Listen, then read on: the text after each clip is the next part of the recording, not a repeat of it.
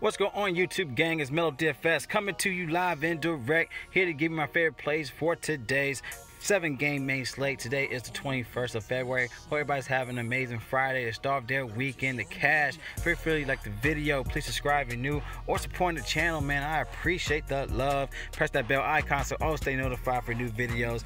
Let's jump into it, y'all. We got great spots for today. Of course, we got some high studs in this plays, but let's go to the center spot. I definitely want to look into those plays, but also give you some value spots as well.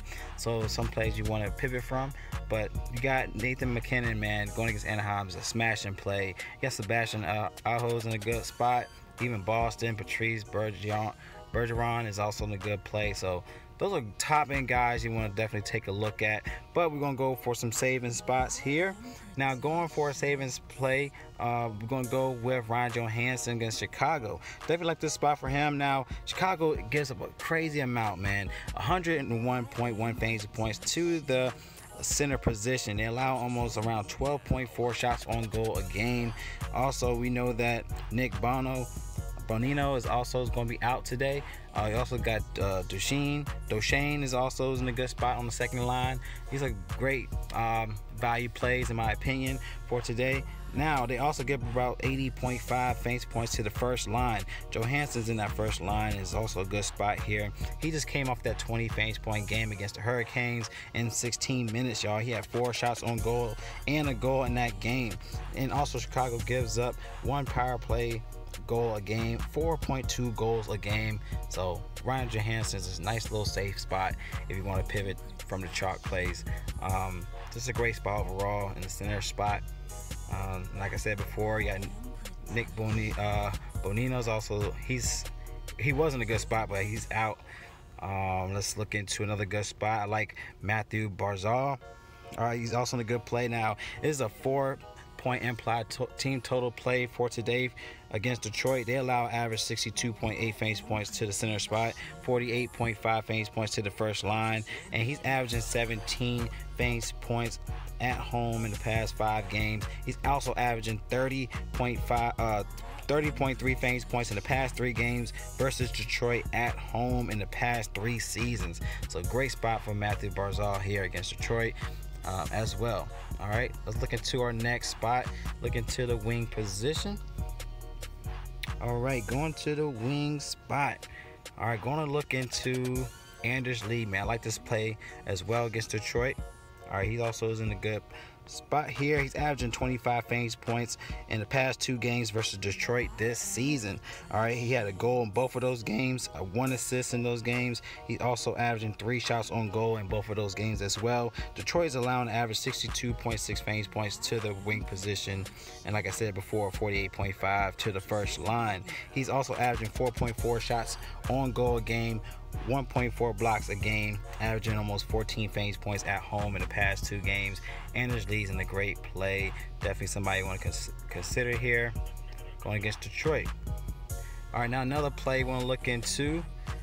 Let's see, like Michael Granlund, man, against Chicago is also a great play. He's on the power play 1 line. Chicago's allowing 74.7 fantasy points to the wing spot as well, and he's also averaging 18.4 fantasy points win away. He's also averaging 3.17 power play minutes a game in the past 5 games. And also another guy you can look into is Craig Smith.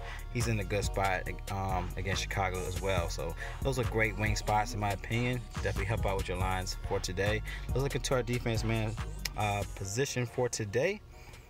All right, now I want to look into Ryan Pulock, man, against Detroit. I just like the Islanders in this play. It's a great stack in my opinion. All right, great spot for him. Detroit's allowing 55.8 fantasy points to the defense man position, around 26.3 fantasy points to the first line. He's also averaging 20.5 fantasy points in the past 2 games versus Detroit this season, averaging 2 assists a game in those games, 1.5 blocks in those games, and 1.5 shots on goal in both of those games. And in the past 5 games, he's been averaging 2.2 blocks a game. So Ryan Pulock, great play going against Detroit here. Like this spot. All right, now another guy you can look into. You can look into Corey Krug, man. He's on a good spot, man. So great play for Boston. if you want to go here, he's averaging 19.8 fantasy points per game win away, so he got great away splits, and averaging 4.8 shots on goal a game, 1 block a game, and also their opponent averaging 53.6 fantasy points to the defense man position, and also give up more at home. So this is a great play, knowing that they give up a lot at home instead of away games, which is crazy. They should be doing damage, but it seems like they're actually hurting themselves playing at home. So he's in a good spot as well. Let's go to our goalie position for today. Now, going to the goalie position, I'm gonna go with the highly favored squad once again. All right, with Semyon Varlamov.